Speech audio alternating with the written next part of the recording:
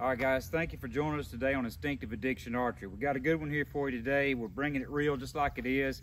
Got a project going on that we want to really show you and kind of let you in on what we're doing today. Okay, so Daddy here, he's got, well, he had really lightweight arrows, okay? And of course, after the last video and seeing what these over 500 grain arrows did, he's of course wanting to get heavier on the hunting weight because we're just a believer in it, guys. We are, that you need to be over 500 grains for a hunting setup if you possibly can.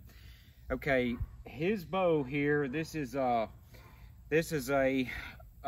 42 pound at 28 bow. This bow is actually 42 at 28, and we're figuring he's drawing somewhere around 39 to 40 pounds. So call it a 40-pound setup. Okay, so how do we get to a 500 grain arrow?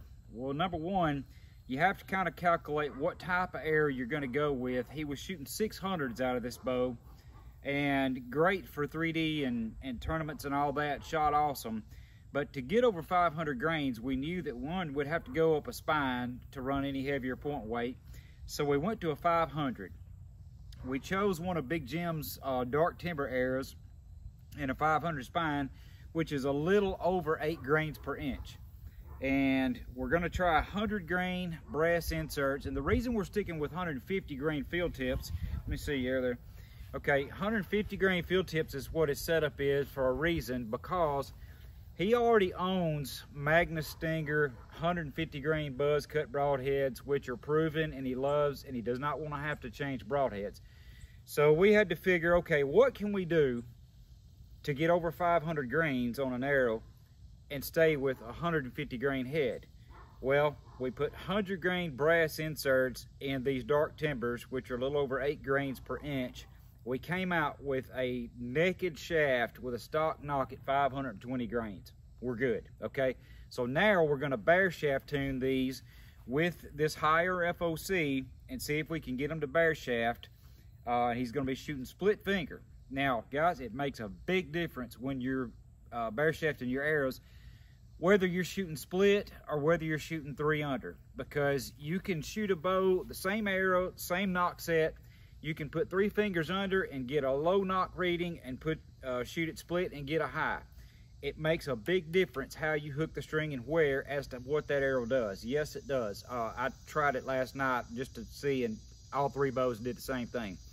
So anyway, I've went back to split finger shooting myself, and I've got all mine set up with heavy arrows, 650 grain arrows, plus shooting split finger, okay, on all of my bows. So that's what he's gonna do with this bow, pulling about 40 pounds. He's definitely not over 40 with a 520 grain arrow, which should be really good for him. So we're gonna do some bear shafting here in the blob target, which is a really good medium that won't lie to you. Wherever it goes, that's how it stays in there. You can't do it on a bag target. I know guys say you can. No, the bags will lie, because when the arrow goes in, it goes all kind of different ways, and you need a really good firm target to do bear shaft tuning with. So we're gonna try to get him set up so that he can shoot his Magnus heads on these arrows here. So we're gonna start the bear shaft test now and see what we need to do to it, because we don't know. You wanna get even with it, as even as you can with your target, and hold the bow vertical like a compound for testing. Okay, not bad. Not bad at all.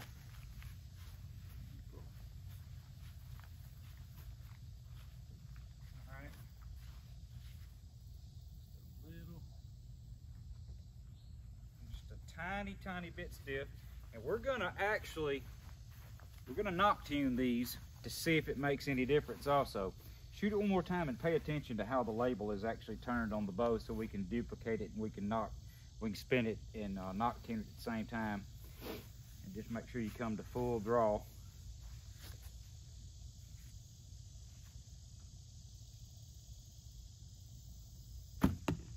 Okay, yeah, right and left's actually good.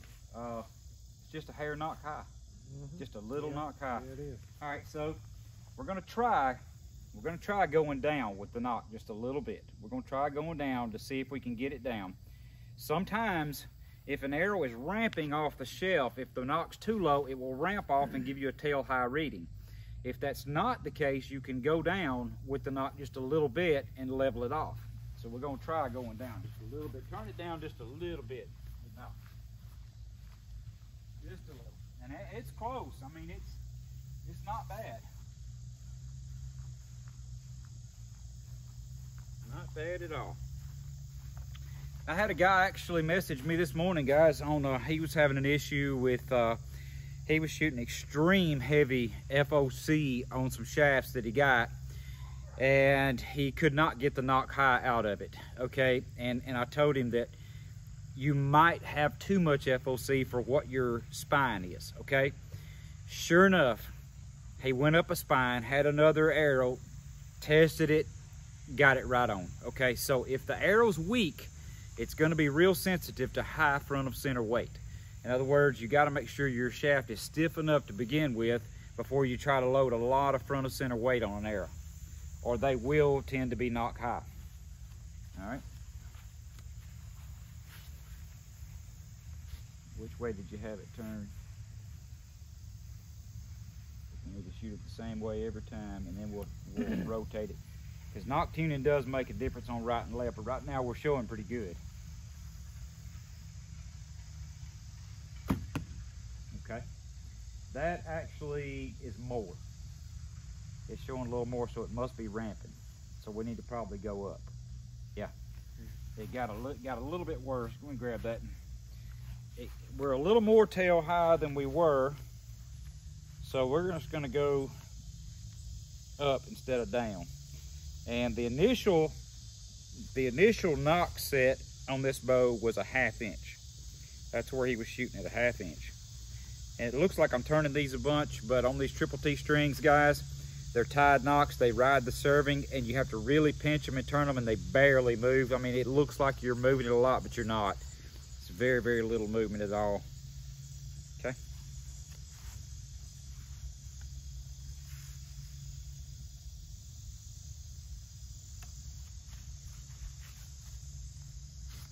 Shoot about level with where you're at, about mid target, you know, like on that left side. That'll give you the truest read. Just level it up.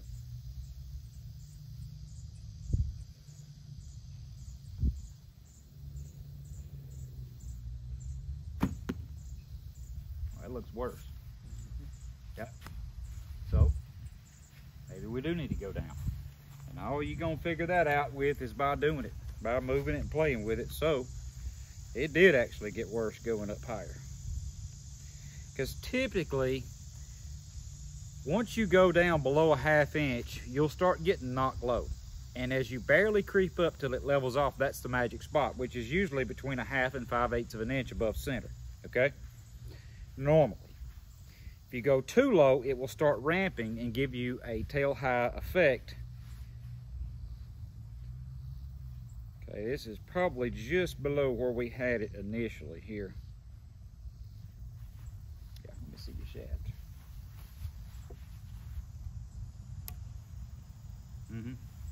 That's, yeah, it should be good. Turn it out the same way. There you go. That should be just barely below where we was at.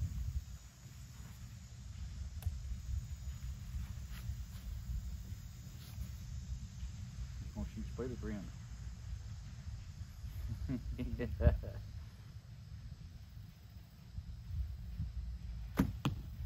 Better. There you go. It's level. Now, you see it's tail right. You may not have drawn it quite as far and put quite as much energy in, but that is level. Up and down's perfect now. But as you can see, going up to that 500, if you short draw any at all, you're going to be stiff. You got to get full draw on it. But that cured it. Wherever that knock, we'll measure it and see on the square, but it did not shoot knock high. All we did was go down. We're probably just right close to a 1/2 inch, if that. Definitely not over a 1/2 inch above center. Shooting split finger. 3 under, you're going to shoot a little bit higher knock set than you will split. That's just how they're going to tune. Yeah, now I'll just try standing up and digger on in.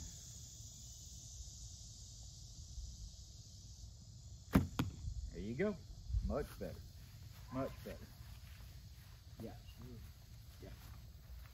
Much better.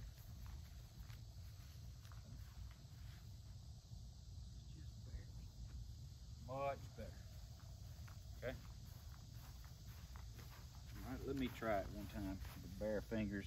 Sometimes you can do it bare fingers without a glove and get a real accurate reading on one, because your glove can affect it a little bit, especially if your glove's loose at all. All right, just a hair knock high with me. Right and left's perfect. Okay, I'm still gonna go down just a hair, and I probably just a little further than you, but I'm gonna go just a little and see if it gets perfect. We want it perfect.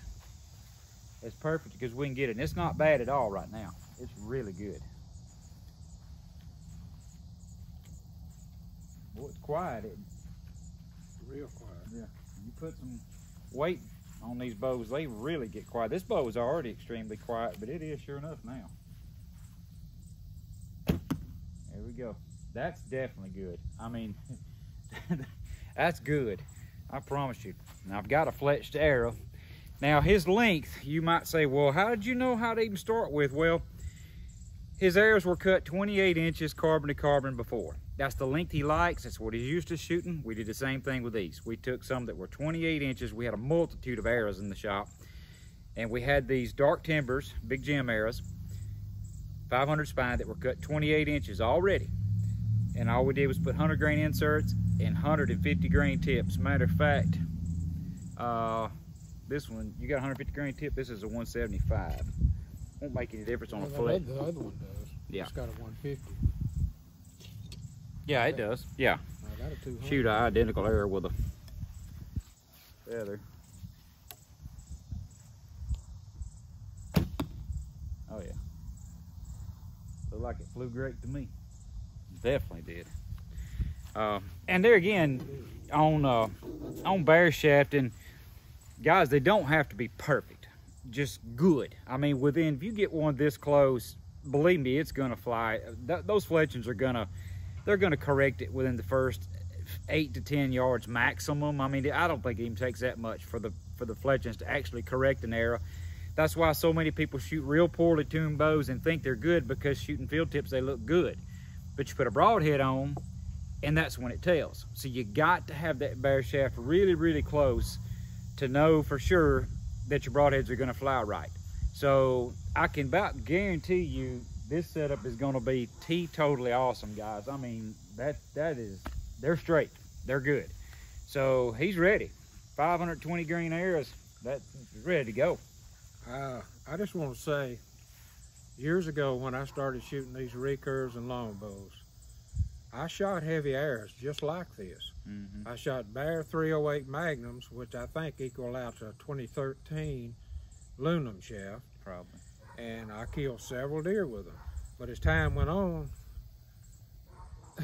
everybody seemed like wanted speed. Lighter arrows. That started like in the late 80s and 90s. Did. The 90s were the speed era. That's all everybody cared about, was how fast their bow was. But you owe it to the deer Mm-hmm. to make the best shot you can make. Plus, you want a heavy enough arrow that's going to either blow through that deer, or if it don't go all the way through, when he runs and starts hitting limbs, it's going to cut him up like it's supposed to. Yeah. Yeah, and sometimes it's even better.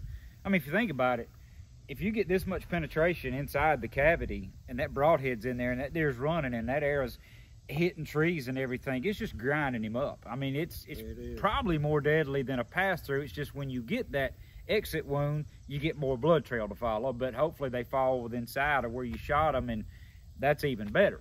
So yeah, it is. But this last test that we did, in case you didn't watch the video, it's our penetration test.